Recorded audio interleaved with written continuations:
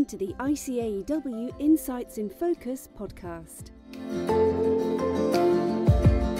Hello and welcome to a podcast from the Institute of Chartered Accountants in England and Wales on the audits of less complex entities.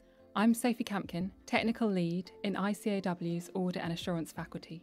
There's been a lot of talk about less complex entity audits recently, and that's because the International Auditing Standard Setter, the IAASB, recently issued an exposure draft for a standard for less complex entity audits.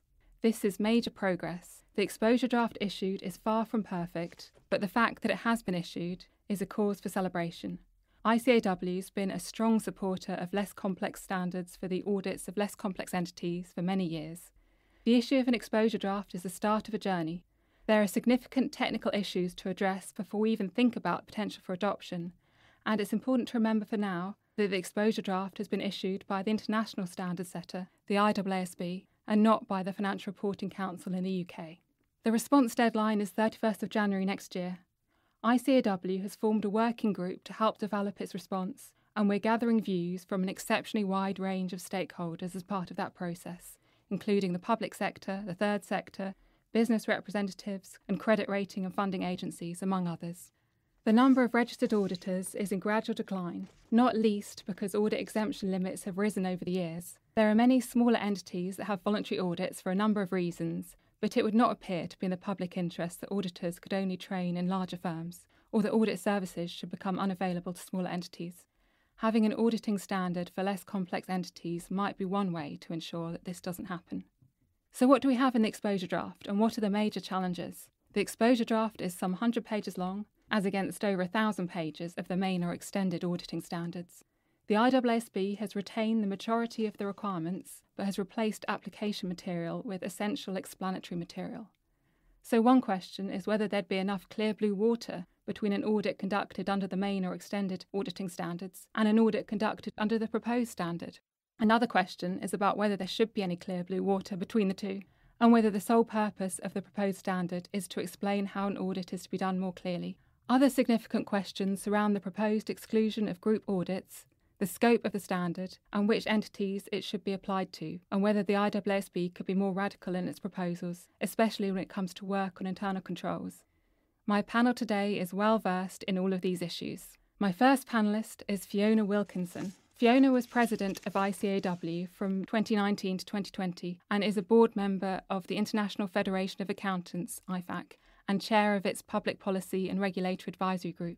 She's been a member of the ICAEW's Council since 2003 and has also served as chair of the Professional Standards Board, an ICAEW board director and chair of the Ethics Advisory Committee. She qualified as an ICAEW Chartered Accountant in 1980 with Deloitte and spent 11 years in the firm's audit department before setting up her own practice as a technical consultant providing engagement quality control reviews and audit compliance reviews for small and medium-sized firms. I'm also joined by Catherine Harding. Catherine's partner with Price Bailey. She joined the firm in 2003, having qualified with EY. She's the firm's compliance partner, chair of ICAEW's Less Complex Entity Audits Working Group, a member of ICAEW's Main Auditing Committee, and an ICAEW board member for Education and Training. My final panellist is Catherine Bagshaw. Catherine is a long-standing staff member with ICAEW's Audit and Assurance faculty. She qualified in 1990 with EY and is a former member and deputy chair of IFAC's S&P committee. She's secretary to ICAEW's Less Complex Entity Audits Working Group. Having two Catherines is a recipe for confusion, so I'm going to refer to Catherine Harding as Catherine H and Catherine Bagshaw as Catherine B. Fiona, you're a past president of ICAEW and you've audited or reviewed the audits of many less complex entities over the years. Do you think this exposure draft is something ICAEW and the other UK professional bodies should be supporting from a strategic point of view? What do you think some of the benefits might be? Yes, I do think we should be supporting this. I have been in the profession long enough to remember the days of auditing guidelines, and then we had the statements of auditing standards. And it's hard to believe now that those standards used to be so short. And yet, I don't think that the quality of audits was any worse then than it is now. Auditing standards should not be rocket science, but attempts by the IAASB to achieve some degree of proportionality and scalability, including its ISA Clarity project in 2010, clearly haven't solved the problem of ever longer standards that appear to be designed for larger audits rather than for small and non-complex entities. The real risk we are facing globally is that if the standard for LCEs is not adopted by jurisdictions around the world, the remarkable consensus built up by the IAASB over 40 years on auditing standards is going to be lost. Fragmentation and different standards all over the world. Public interest demands that audit be available for small entities and that we have a good supply of auditors trained in a wide variety of environments. I most definitely think that ICAEW and the other professional bodies should be supporting this project. The main benefit should be that auditors then focus on really thinking about where the risks lie and then properly targeting their audit work on those areas of risk, rather than filling in boxes on audit programmes which are simply there to ensure that all the complex requirements of the ICAEW's UK are met. And Catherine H., you're chair of ICAEW's working group on less complex entity audits. Are we going to see some pushback to IAASB on some of these proposals? What do you think are the main areas IAASB needs to fix before we get a standard that's fit for purpose? First of all, I think it's clear that at least some groups should be in scope. It's a nonsense to say that all groups are inherently complex. They're not. For example, you can have a simple charity with a trading subsidiary, or for family companies, they may just have a holding company which may just own shares in the trading company and own a property used by the business. These are both going to be audited by the same audit team and are not complex. It is also clear that we need to have a good look at the internal controls issue. There are still many who believe that design and implementation work in internal controls is excessive when a substantive audit approach is taken. There are some genuine differences of opinion here. Personally, I think you need to know enough about the client's system to understand the best approach for the audit and to understand the risks. At the moment, the standard still requires a lot to be documented and considered, which will not impact the audit approach or add value. We will value feedback from people in this area, and it is one of the areas we are focusing on in the working group. Biggest stumbling block is scope and application. The exposure draft explains in detail the qualitative characteristics of LCEs, but there are bound to be disagreements in this area, and about situations in which an apparently simple entity turns out to be more complex than auditors first thought. It's possible that size criteria added locally will go some way to dealing with these issues. Biggest concern for firms in this area is that the regulator takes a different view from them on the application of the standard. Catherine H. and Fiona, there seem to be worries about creating a two-tier profession here. Should we be worried? Catherine H. first. It's clear that some firms are very concerned that they're going to have to run two parallel methodologies, software and training systems, but that might be based on past practice when first had smaller company audit systems that weren't integrated with the main systems. Technology has come a long way since then, and the IAASB has gone to pains to keep a clear link between the ICAs and this document. And I think it will make a lot of difference, but it is something we're looking at. But we are used to dealing with different standards. A number of us have some clients that report under IFRS and others that report under FRS 102. My take is that mobility in the profession is clear from this panel. All three of us train with larger firms and then moved on to smaller audits. Diversity and mobility are important to the profession, and it's critical that someone can train, say, in a smaller firm and then go to a larger one, or vice versa.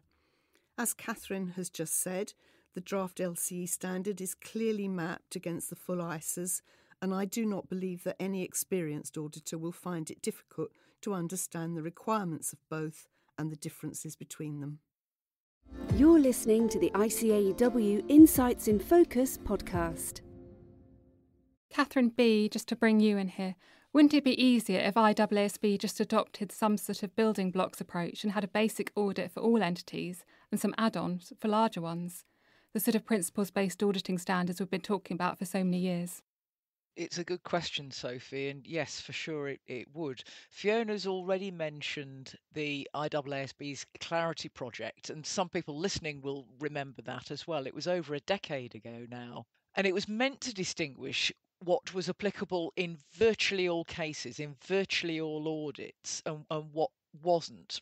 And unfortunately, what happened was they took a fairly cautious approach and there was a lot that went into the virtually all cases bucket, if you will, that perhaps should have gone into the other bucket. But it had some limited success. It did make ISAs clearer, and it was the source of a distinction between requirements and the application material, the requirements that are mandatory and that the application material which is supposed to explain how the requirements are applied.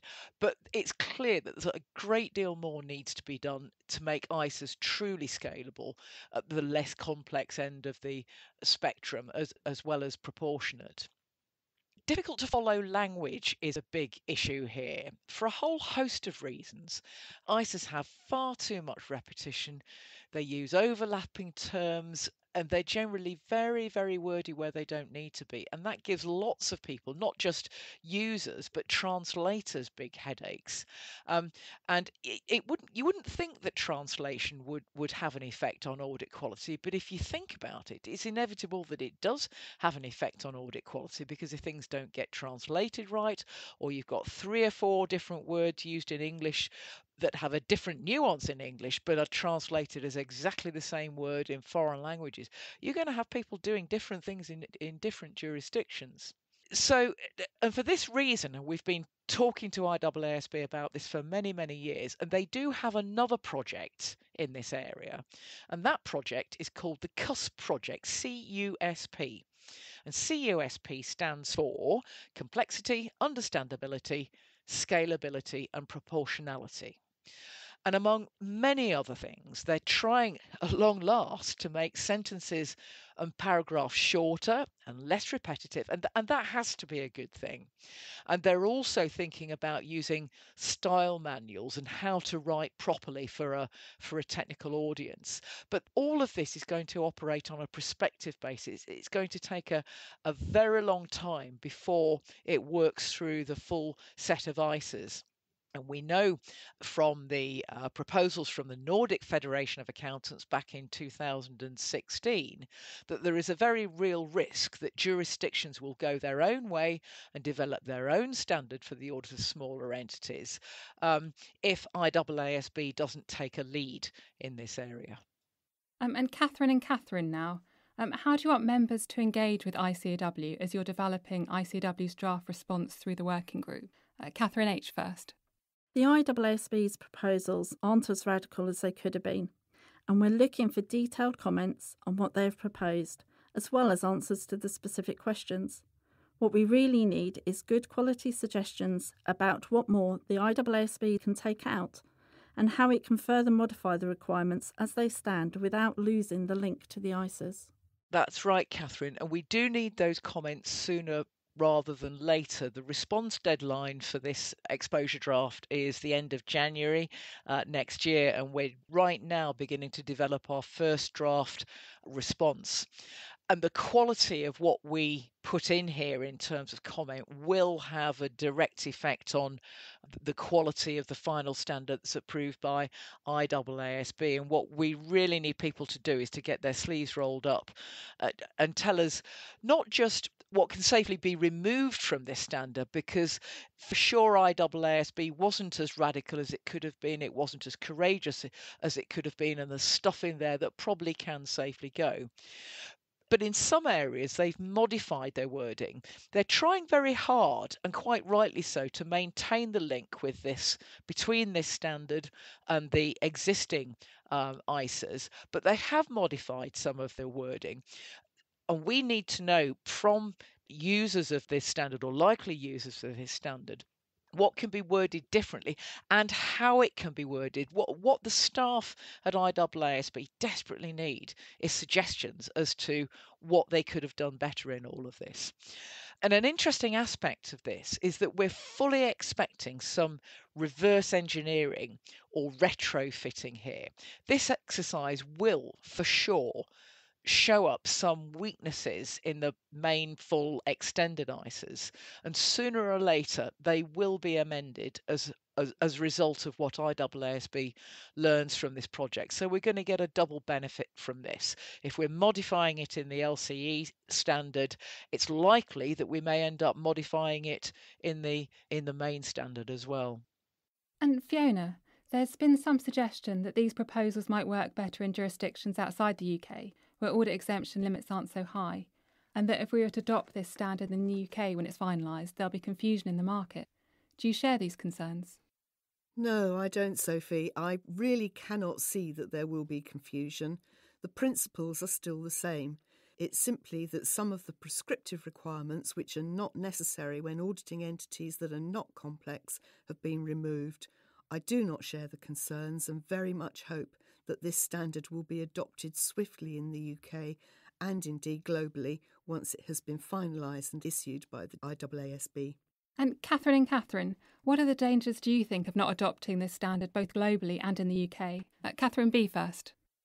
Well, there are a number of issues here. We've seen audit exemption limits rise in the UK, as they have done in other jurisdictions over the years. But when we've responded to government on their consultations in this area, we've always warned about the potential slow deterioration of the quality of information on the public record. And of course, we know that there are many voluntary audits that are performed. In the third sector, you've got audits, statutory audits that are performed at a much lower level, and the quality of those audits needs to be maintained. And Fiona said right at the outset, the global consensus on auditing standards that the IAASB, the international standard setter, has built up over the last 40 years is a remarkable achievement. It really is a remarkable achievement. Those of us who remember when it started doing this, and we started adapting material, examination material, and looking at this back in the mid 1990s, it was very basic in those days. They were lowest common denominator standards, and they were largely adopted to begin with by jurisdictions that didn't have their own standards. But since then, in those intervening years, IAASB standards have become world-leading standards, and it would be an absolute tragedy if that consensus was to start to break up because nothing was done to make sure that high-quality IAASB audits, global standard audits, and not some local variant, were still available. We've got to make sure that they're still available to the millions of less complex entities, whether they're statutory audits or not statutory audits, those millions of less complex entities that contribute so much to the global economy. And in the UK, it's particularly important that we have a healthy audit market at the smaller end, with people coming through from firms of all sizes. Personally, I welcome the draft standard. I don't think it's perfect and does still need some further work, but it is a step in the right direction. I understand there is some concern that if this standard was published and accepted globally, just not adopted formally by the FRC in the UK, there is some concern that within the UK we could end up seeing unqualified accountants or auditors trying to report under this standard for the non-statutory audits. Audit is really valuable to the SME sector, but the costs are increasing, which will undermine the value. Standards continue to bring in additional requirements due to issues to address audit failures with public interest entries and more complex areas. Some of these are just not relevant to a quality audit for an LCE and means that the auditor spends time having to explain why things are not relevant or doing work that doesn't add to anything to the audit or the audit quality, just to meet requirements in the standards. As if they don't, they can be criticised and fined by the regulators. Having a separate standard for LC audits is not about cutting corners or less quality. A standard that is based on the principles of the ICAEWs, but making sure it is relevant to the less complex audits, means you can and should have a much more focused and better quality audit. Thanks, Catherine. That seems to be an excellent note to end on. I'd like to thank all of you for listening. I'd also like to thank my panellists, Fiona Wilkinson, Catherine Harding and Catherine Bagshaw, for the insights and knowledge they've shared with us. I've certainly found these discussions fascinating. We're aware that there are mixed views on some of these issues and would greatly welcome yours as we develop our response to IAASB's exposure draft. Also just wanted to let you know about an event we're holding in November. We're hosting a conversation with Tom Seidenstein, Chair of IAASB, on the subject of less complex entity audits. The conversation will take place on 12th of November, and you can attend in person at Chartered Accountants Hall or virtually. Tom will be joined by speakers including Mark Babington, the FRC's Executive Director of Regulatory Standards, and Kai Morton-Hagen, Chair of the Less Complex Entity Task Force and IAASB board member. You can find out more and book at icaew.com/events. Thank you again, and goodbye. We hope you enjoyed this episode. If you want to hear more from ICAEW, subscribe on Apple Podcasts, Spotify, or wherever you get your podcasts.